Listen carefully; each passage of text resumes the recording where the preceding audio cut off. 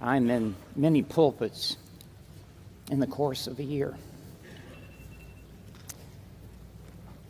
And I've been in some very special pulpits. I've preached in John Calvin's pulpit. I've preached in John Knox's pulpit. I've preached in James Montgomery Boyce's pulpit. I've preached in R.C. Sproul's pulpit. I've preached in a lot of special pulpits. There is no pulpit more special to me than this pulpit,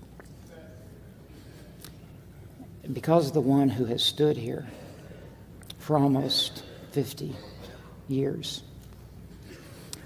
I first came to a shepherd's conference in 1982 as a very young man,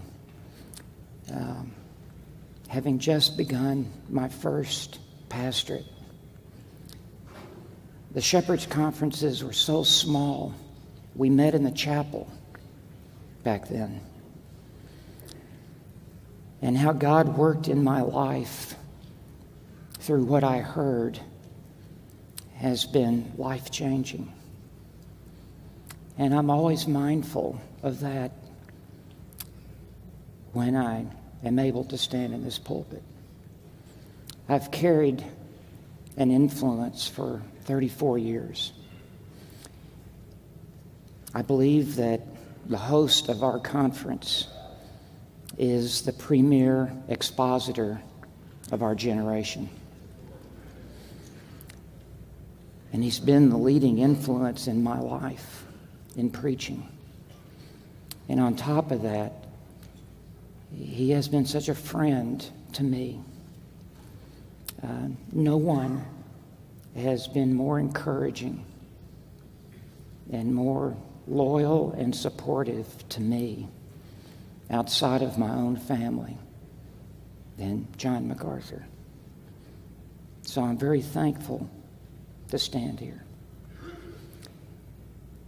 And Conrad, I have to say, your sermon, I feel something like Isaiah in Isaiah 6, that I'm a man of unclean lips, and I live among a people of unclean lips. For my eyes have seen the King, the Lord of glory.